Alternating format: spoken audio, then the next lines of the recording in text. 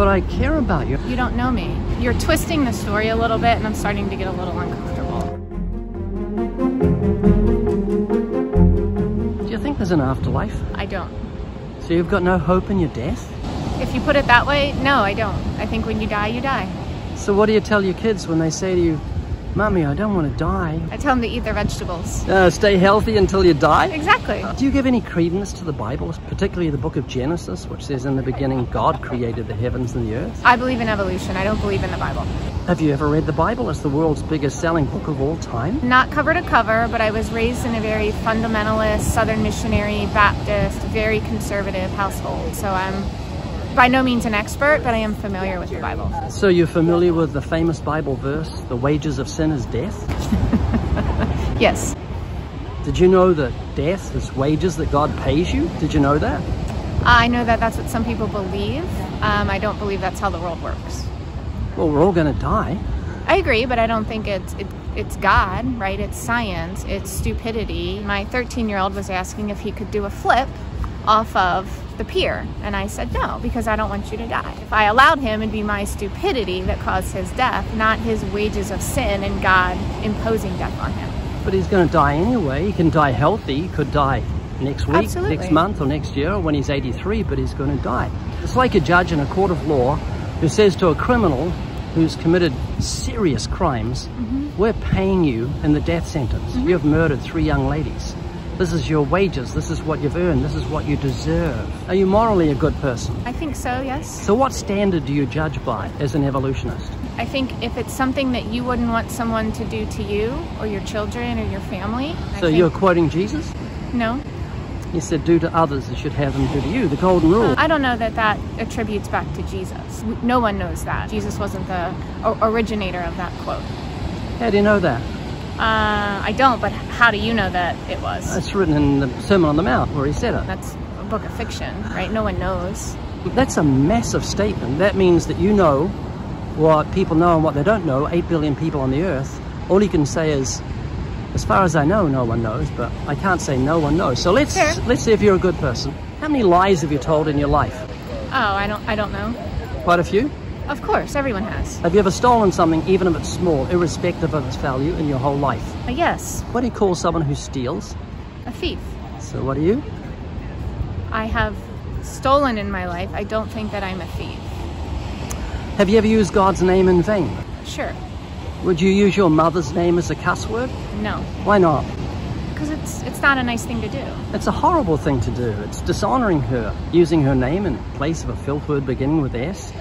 But that's what you've done with the name of the God that gave you your children and gave you life and eyesight and hearing and all the blessings of this life. It's called blasphemy, Brandy, and it's so serious in God's eyes, it's punishable by death in the Old Testament. Appreciate your patience with me and your honesty. Jesus said if you look with lust, this is in the Sermon on the Mount, you commit adultery in your heart. Have you ever looked with lust? Yeah, sure, everyone has. Brandy, I'm not judging you. This is for you to judge yourself. You told me you're a lying, thieving, blasphemous adulterer at heart.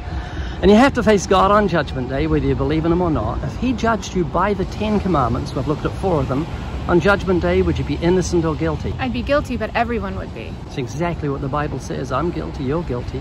We've all earned our wages. The wages of sin is death. But do you know the last part of that famous verse? Not off the top of my head. But the gift of God is eternal life through Jesus Christ our Lord. And the reason God can save you from death and hell is because he's rich in mercy and he provided a Savior. Jesus suffered and died on the cross, took the punishment for the sin of the world so that you could be forgiven. In other words, we broke God's law, the 10 commandments. Jesus paid the fine. That's what happened on the cross. And then he rose from the dead, defeated death, and if you'll just simply repent and trust in Jesus for your salvation, not your goodness, because that's not going to work on Judgment Day, just trust in Jesus. It's so simple. I'm not trying to convince you that Genesis is the Word of God or the Bible's the Word of God. I'm saying, Brandy, this is your eternal salvation. This is the salvation of your children. I'm just saying, please believe the gospel that Jesus took the punishment so you can go free on Judgment Day, so you can have everlasting life. So what do you think about what we talked about? I have thought about it. Again, I was raised in that environment and I spent a lot of time thinking about it, and it's something I don't believe in. I'm very comfortable in that decision, and I'm not trying to impose my non-belief on you. I don't think that you should try to impose your beliefs on me. But I care about you. You don't know me. But if you're in danger, I don't have to know you. If you're going to jump off the end of a pier onto concrete on the bottom thinking you're going to be fine, I have to say, Randy, don't do it, don't do it. Do you know I can prove to you God's existence in about 30 seconds? You can't, but okay. Do you want me to give it a try? Sure.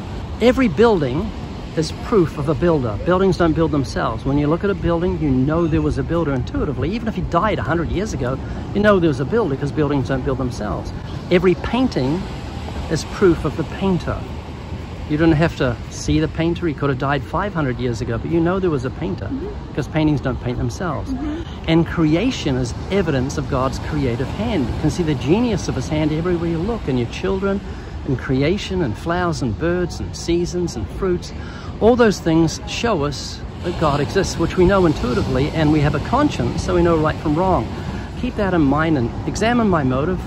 I don't get anything out of doing this. I felt as awkward with you as you have with me, but the reason I do it is because I care about you. I'm like a doctor with a cure to cancer in his pocket. You've got cancer and don't know it, and I want to give you the cure. And the only way it's going to happen is if I can convince you of the disease so you'll appreciate and appropriate the cure. I want to refute a couple of things you said. Yeah, sure, go for it. My children are not from God. My children are a result of an activity that we all know what produces children.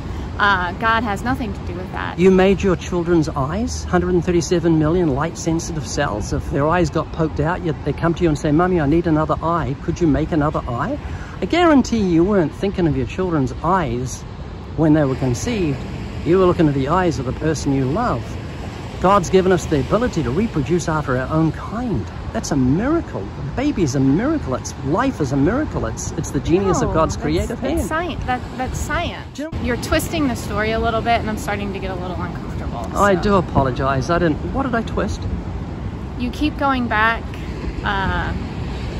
You're twisting my words, right? So you're taking facts and twisting it into feeling, and that's indicative of most kind of right-wing, super conservative Christians. Do you remember what I did that with your words? Because I'd like to apologize. How did I twist your words? Well, I wanted to talk about science, and you're saying that my kids are created by God, but they're not. My kids are created from an act that has nothing to do with God, and it, according to what you say, is lustful and very...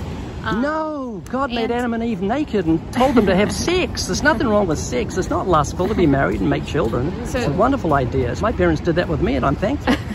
I'm thankful too, but I don't think that God has anything to do with it. Okay, well, I appreciate you listening to me. I hope you'll think about it, and I wish you all the best. Likewise, thank you. Make sure you check out the Living Waters podcast. And this is the Evidence Study Bible. It's everything I've learned in more than 50 years of reaching out to the lost. It's packed with information on apologetics, cults, evolution, atheism, and much more. Over 1,900 pages, including 200 of the most commonly asked questions of the Christian faith. And make sure you check out the Starter Kit. It contains 4 of our most popular tracks, including 50 Ten Commandment coins.